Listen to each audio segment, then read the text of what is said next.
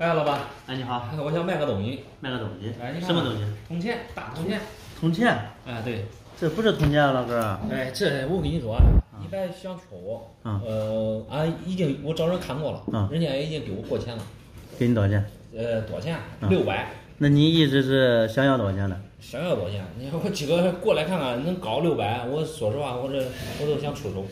首先我给你讲讲，老哥，这个不是铜钱，这个是银元。铜钱的话是中间带空，中间带空，然后也有铜板，铜板的话它颜色是铜色，然后你看你这个明显是颜色是银色，然后还有一点就是铜板一般就是当多问，你这个会是元或者说7钱几分，这个是铜钱，而且看一下吧，你这个是北洋龙，但是整体来说你这个包浆有点奇奇怪怪，看背面吧，正八经100十年祖传的东西。哎，对，因为这个银元啊，它在流传的过程中形成的包浆是不一样的，它接触的环境不一样，它就形成的包浆不一样。哎，对，整体看一下吧，你这个能看到吗？虽然说包浆重压着了，这个是29年，29年是相对34年少一点的，而且整体29年的龙鳞啊，并不清晰。你看你这露来这一点，这个龙鳞啊特别好，状态特别好。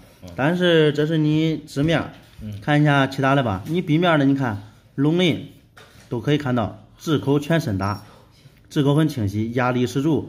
你不足的地方就是你看这一点，这一点100多年了，它已经100多年了，不会有这种很亮的荧光。还有这个位置，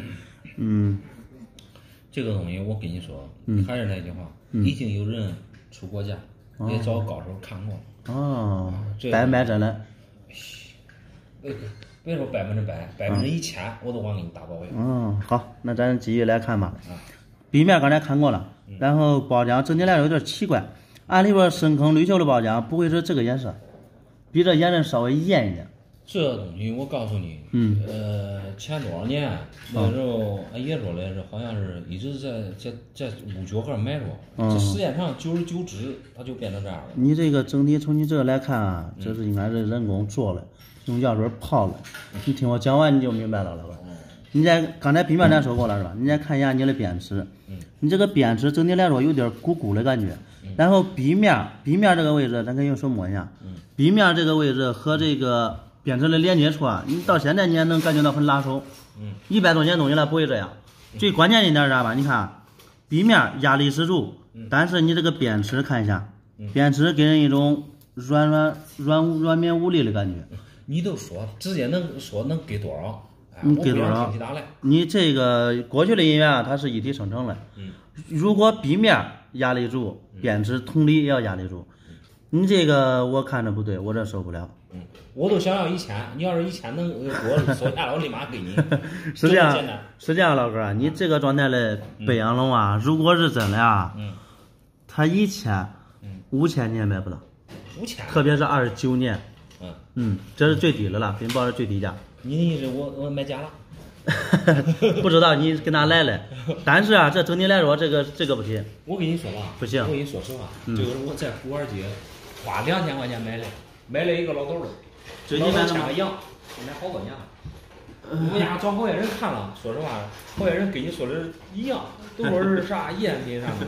老哥，上今天看能不能卖个1000块钱？是这样，老哥，首先我给你讲一下。你看，如果说咱没有辨别真假能力的情况下，咱首选合制币。合制币因为它有平均公司担保，这是其一。你看你很多年前买的，很多年前买的2000块钱也不低啊，都应该是当时的最低是市场价了。这最低都翻倍了。但是呢，你看你像这2000块钱买的，现在我估计你就一个银价100多块钱，你首先损失1900，其次呢，这翻倍的利润你也没有。所以说啊，玩银元一定要具备辨别真假能力，而且要找靠谱的人。不然它就不行，会上当受骗，这个就没有任何意义了。哎，那太亏了啊！谢谢老板。先学习，新手多看多学，少买。好。好，再见。